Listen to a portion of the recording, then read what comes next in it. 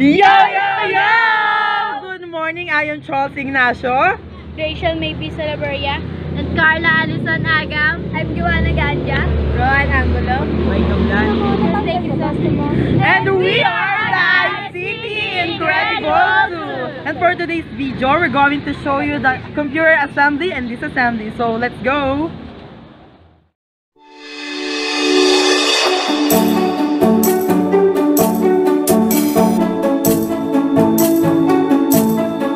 This is the parts and the tools that are needed in computer assembly and disassembly.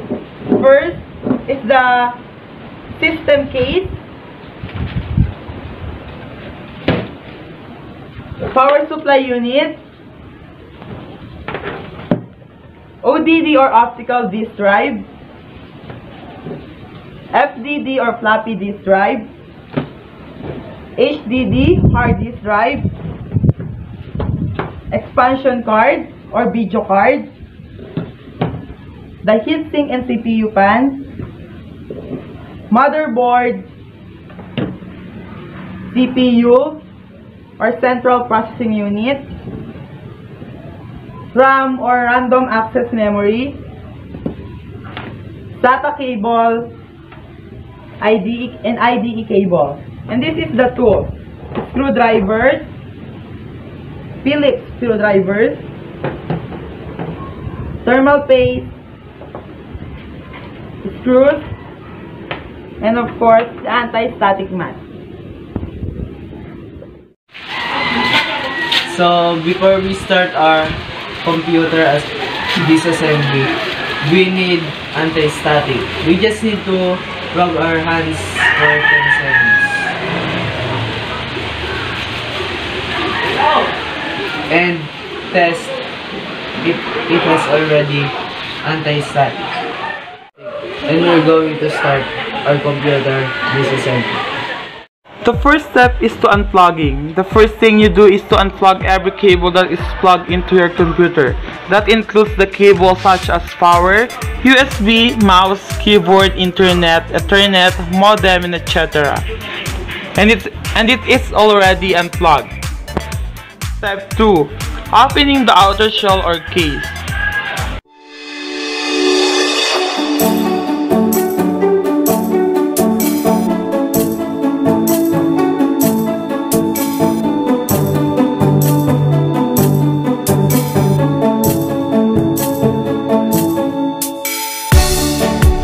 Step 3 is removing the heatsink and CPU fan.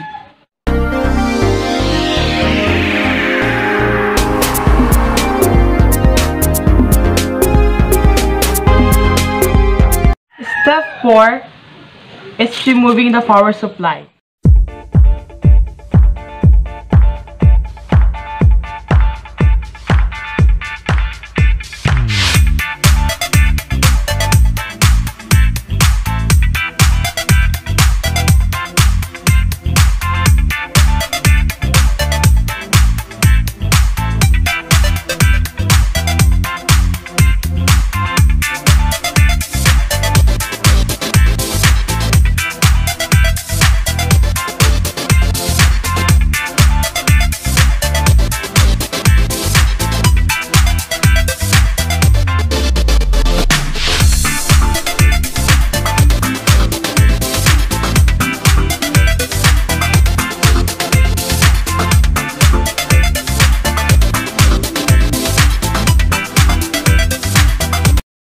Next is removing the ODD or optical disk drive.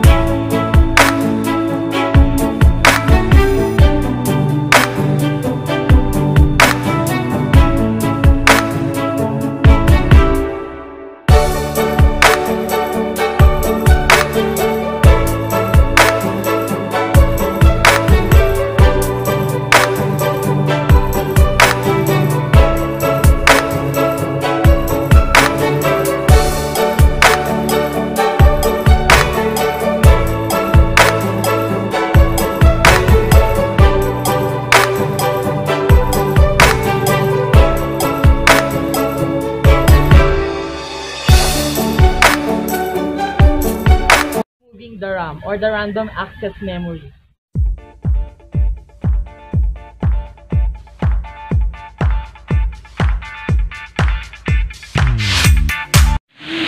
Next is remove the expansion card or the video card.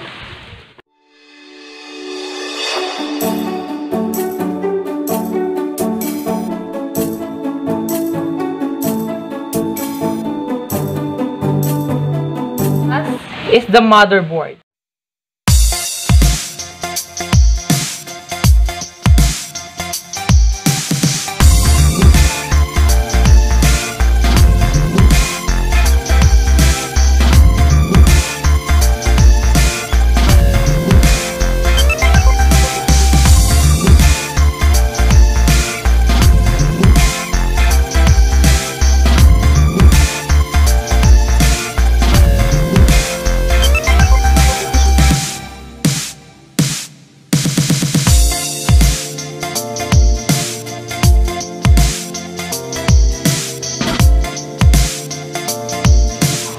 Now, we're done with the computer disassembly. Don't have anti-static wrist strap. We should wrap our hands for 10 seconds. After that, put our hands into the metal to see if we have anti-static. Let's start our computer assembly in installing a CPU or power supply unit.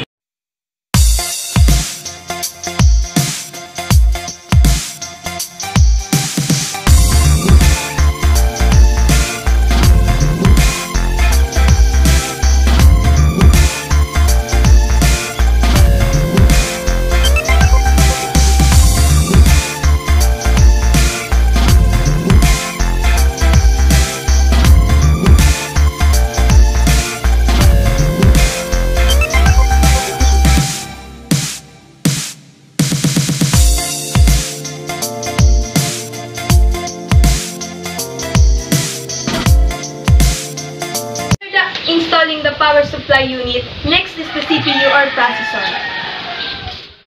Push down the lever and pull the lever to the right. Note that do not touch the CPU contact at any time. Open the CPU load plate upward. Next is align the CPU so that the connection 1 indicator is lined up with pin 1 on the CPU socket. Next is place the CPU gently to the socket. Next, close the CPU load plate and secure it in a place. Move the lever under the load lever retention tab.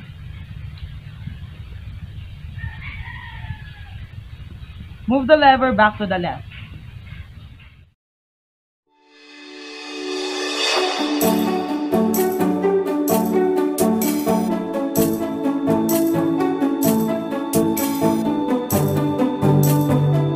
Let's proceed with installing heatsink and CPU fan.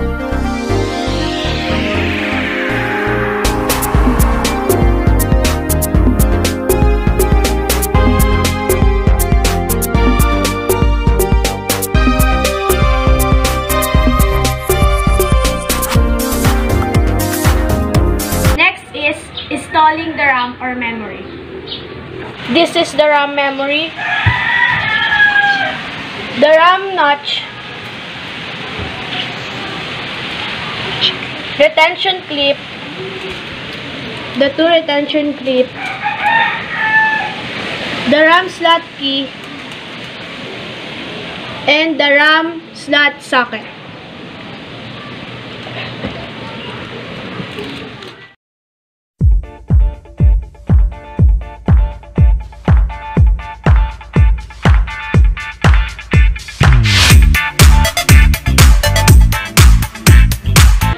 And so now we're going to start installing the motherboard.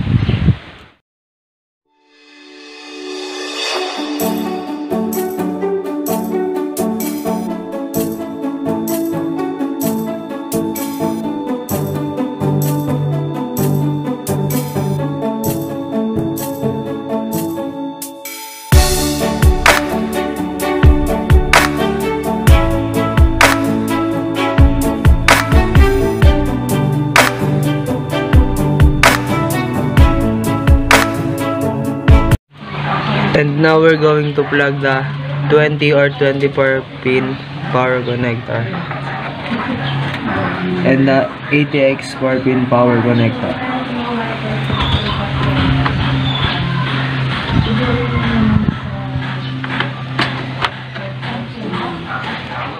After installing the motherboard, let's proceed to install the internal drives, the ODD or optical disk drive, HDD hard disk drive, and FDD, the floppy disk drive.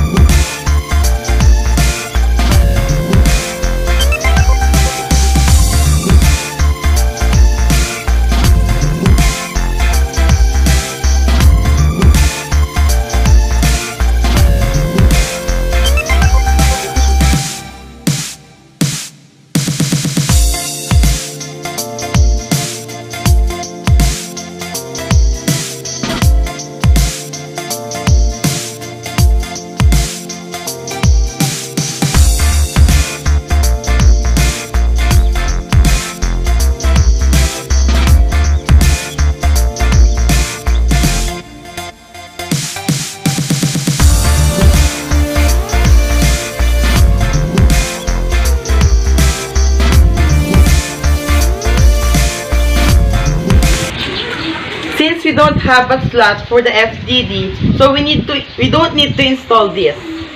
After installing the internal drives, next is the expansion card.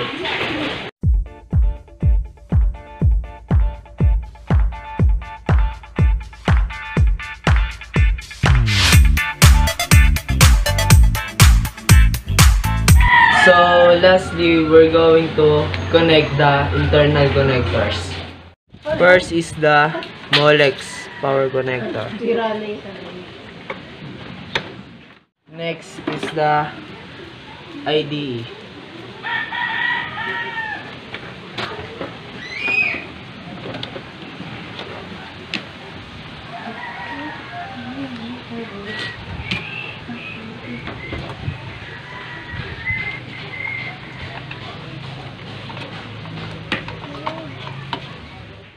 So the last one is the SATA power connector.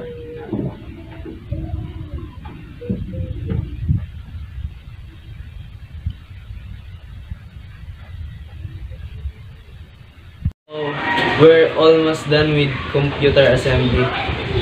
The last thing we're going to cover the system unit with the side panel.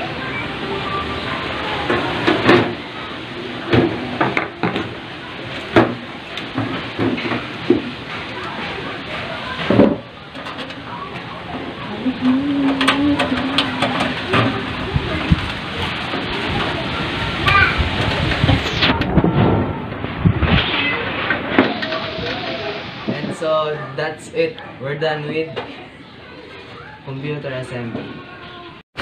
Hey! That's all for today's video. Again, I am Charles Ignacio. I'm Joanna Ganja. Rowan Angulo. Mike Gablan. And we are the ICT Incredible 2. Hope you enjoy and learn to our vlog. Thank you!